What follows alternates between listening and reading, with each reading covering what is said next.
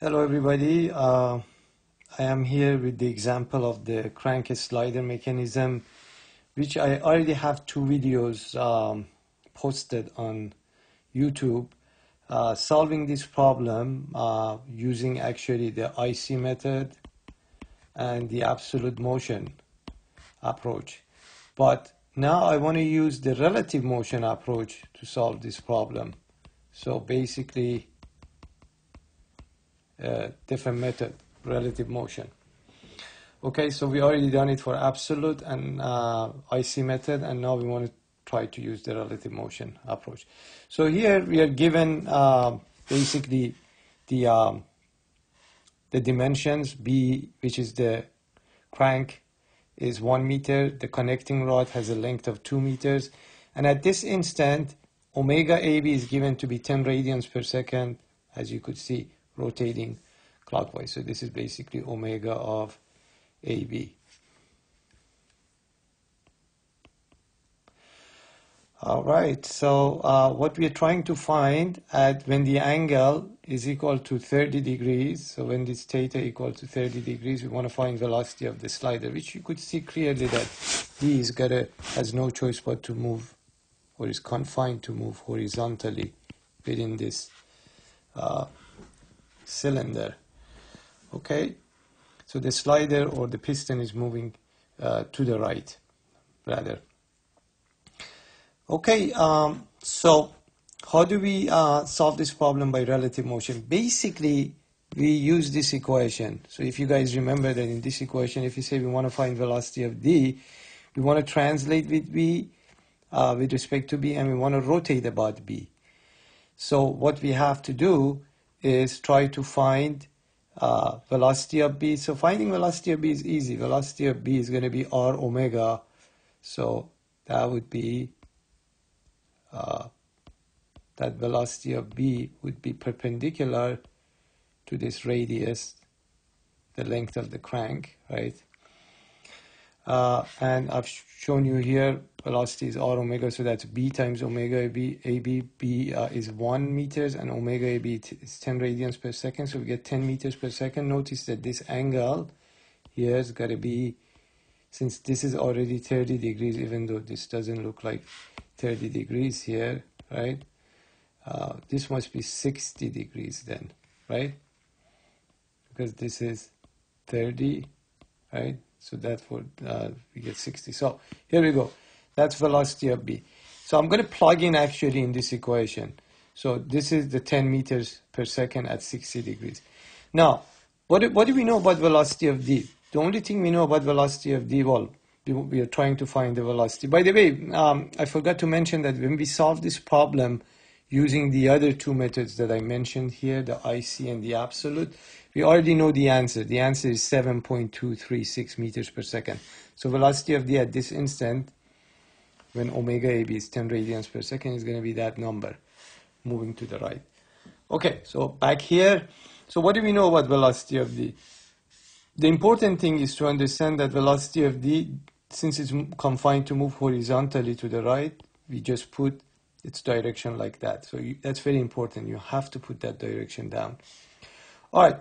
What about velocity of D relative to B, which is the rotation part? You guys remember that means what? Velocity of D relative to B means find velocity of point D as if B is fixed. So if we try to do this, draw the bar at this instant, which I've done already here for you, so I'm just redrawing it here for you. So if this is a bar or connecting rod BD, make B fixed, as shown here, right? What would be velocity of this point if B was fixed, right? So that would be also R omega, velocity of D as if B is fixed. R omega, R is 2, so this is L equal 2 meters, right? And omega is omega BD. By the way, why is omega like that, counterclockwise? Because you look at the direction of velocity of B and velocity of D. How is this guy rotating? Is rotating counterclockwise at this instant.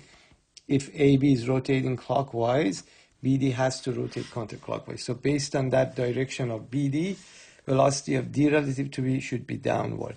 By the way, you know that you could also do this vectorially by doing omega cross r.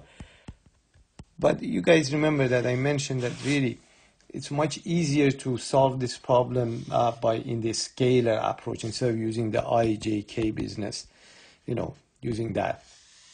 Okay, back here. So R omega 2 times omega BD. So that will go right here, 2 omega BD. This is the velocity of D relative to V. So this was velocity of B, and this is velocity of D. So I forgot to mention that we need this angle at this instant, phi, this angle phi. And the reason you need that angle phi because we have to figure out this direction, exact direction of this. So here it's very easy to find that angle. You could see that if this is 1, right? If this guy is 1, as shown here, right? And this angle is 30 degrees, theta is 30 degrees. This should be 1 sine 30, which is 0.5. And then in this triangle, right, which is this triangle basically, this one, right?